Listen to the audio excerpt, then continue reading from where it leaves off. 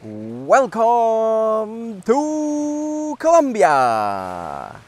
Welcome, wonderful people all over the world. My name is Frank, I'm Swiss and I came to Colombia in 2015 and I run a travel agency in Bogota.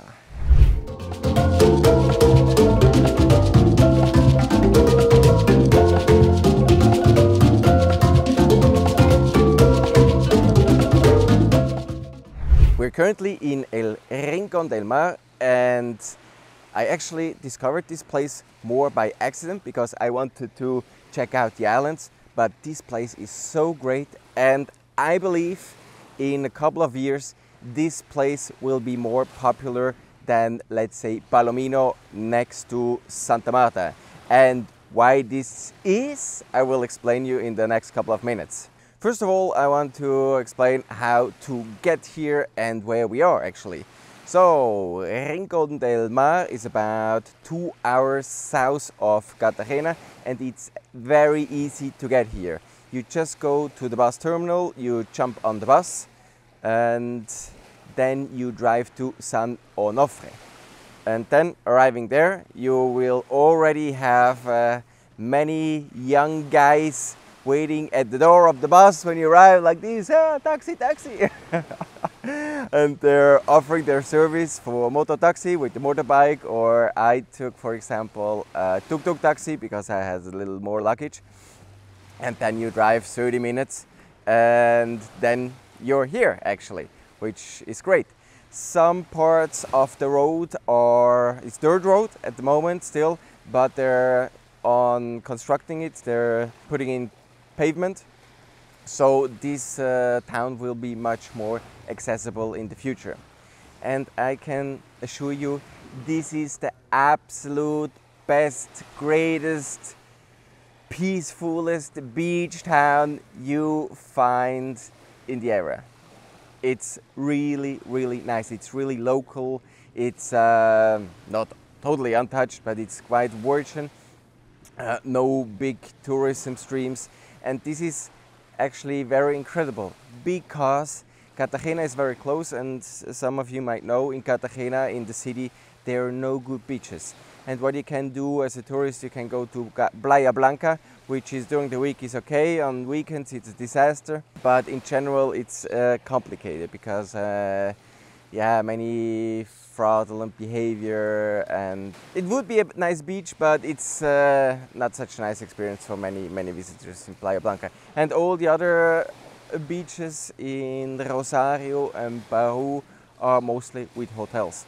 And the reason why I came here is actually to discover the archipelago de San Bernardo, which consists of a couple of islands here. It's 2 hours by boat from Cartagena, and from here it's just driving over. It's like 30 minutes. It's really, really close and it's really great. Like 30 minutes with the fisher boat. So what has Rincón del Mar to offer? So we have beach, and more beach. Let's say we have 3 different types of beach. We have a little bit the outer area with a very nice hotel, Dos Aguas, and the beach is quite big and deep. And they say it's the perfect sunset beach. And when I was there, I was filming I made the time lapse of the great sunset with the fireball going into the water. Really great. It's really nice beach. Then you have before the bridge. You have to go there or go over the bridge. Then before the bridge, you have this part you can see here, which is the town, and you can see all the fisher boats all over the place. It's like a parking lot for them. And then when the town ends, the beach goes on like for kilometers. I don't know, 5 kilometers or more. And it's not cleaned up beach, but you have in the woods or behind the trees you have houses. But it's a huge beach to walk and it's really awesome. And the beach is really nice. It's really clean here in the hotels. They clean it, and the water, you can see it's very calm. When it's getting windy in the afternoon, it's a bit more waves, but it's really, really nice. And the water, it's so warm. It's like a pool. It's so chilled. So it's perfect for just standing in the water. And the thing is, you walk in and it's all like fine sand, and you can walk in. It's really nice and no stones, nothing, and you can walk in quite a bit, and it's a perfect feeling. Hey Colombia traveler! Do not miss out on the great additional information we always provide below in the description sections of all our videos. Now back to the video. Also, there are some cool activities. It's not that you come here and then all you can do is hang out at the beach. So great activities is, I start with the highlight, is illuminescent plankton. That's awesome. That's so cool. Like, you go there at night and you swim and everything glows up, like in the movie Avatar. Like, it's so amazing. I saw that for the first time. I tried to film that with the camera. I tried all the functions. I'm not sure. So we're showing you, and I'm not sure what you're gonna see, because we have to go through post-production and see what we can get out of the material. But in reality, it's so cool. So what you do, the plan is you take a boat, you drive to the bird island first, and then you have sunset, and you see all the birds coming, and it's very close, actually, small island. And it's really cool, noisy, and all the birds come, and you can go into the water and stand next to the island. And then when it's darker, then you drive further back to the coast, and then they take the boat out of the water, they carry it over the beach into the mangroves. And then it's already really dark and a bit smelly within the mangroves. They with paddles through the mangroves, and then you get into a lagoon, and then you drive a little bit, and there you stop, and then you can swim. And it's really like you touch the water and move, and it glows up. It's awesome. It's so cool. So this is for sure one of the cool plans you can do, and it's not so expensive, like 50,000. But you know, it's driving by night with the fisher boat, so it's not for everybody. So if you're a little bit scared and stuff, that might be not the perfect plan for you, but I think it's worth it. It's really cool. Then also what you can do, you can go and do a mangrove tour, because here you have right next a huge place with mangroves. So they do with canoes and stuff. That's also really cool. And then of course we are very close to the island, so you can do diving. Hello, my name is Stefania. I'm an Italian diving instructor. I live here in Rincon del Mar with my husband, diving instructor as me. We run a small dive center in Rincon del Mar. We usually go diving among the islands of these archipelagos.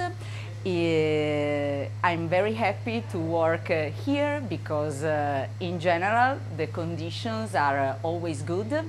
Diving in the Caribbean is very relaxing. The temperature of the water is very warm. Here the area is quite huge.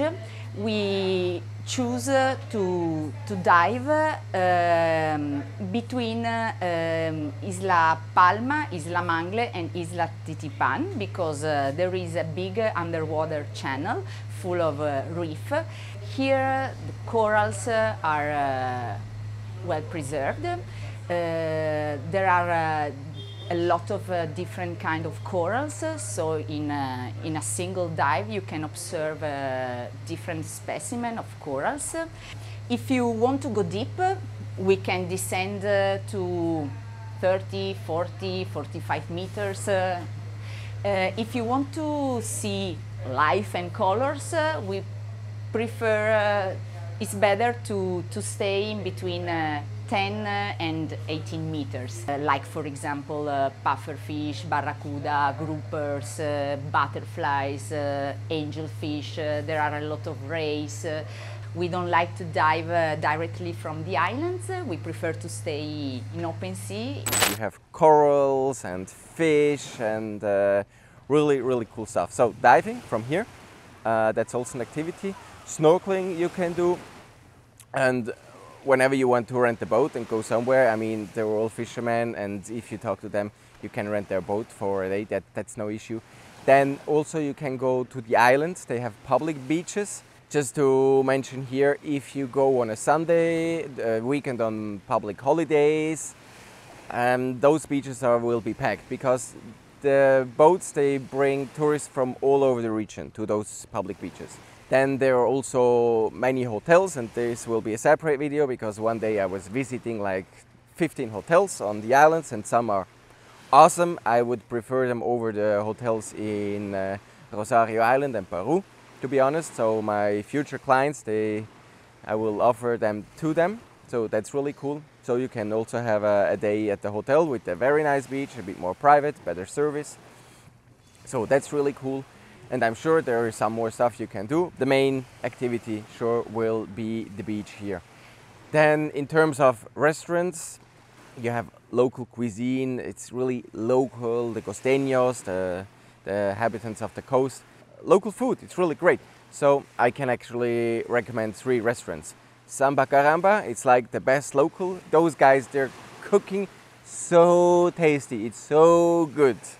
I was there several times. Also there is Dubai, which is more of a restaurant with a better infrastructure, which is also a cool place. And then there is Jeremy, that's a French chef. He's got the restaurant Che right down the road, or down the beach, better said. And he's having a little bit of a different menu and awesome food and a very good cheesecake. I was there yesterday. In terms of hotels, most of the hotels or accommodations are quite low level because it's really not developed yet. You have Dos Aguas, you have a couple running it, Italian, Daniela and Dania. She's from Bogota, and it's a totally sustainable hotel. It's really, really beautiful. It's awesome. Everything wood, nice design. On one side you have access to the manglares, the mangroves, hammocks, nice rooms with mosquito nets, really cozy. The bar is awesome, and also they have all the beach stuff on the beach, and it's an awesome place. It's not the cheapest place, so this is also a hotel I can send my clients to. So it's really, really nice. And then we have Meraki Hostel, which is where I stay, this house. It's like 12 or 18 months old. You have nice room, simple service, no food. They have a kitchen and fridge and everything. They actually have especially one room which is really nice, which has a private balcony and sea view, which is really nice.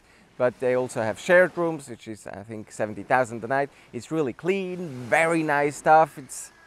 For me it was the perfect place, and air conditioned during the night between 7 at night and 8 in the morning. So that's also, those 2 places I can actually recommend for the ones that want to have a little bit more comfort with a higher budget and some with smaller budget.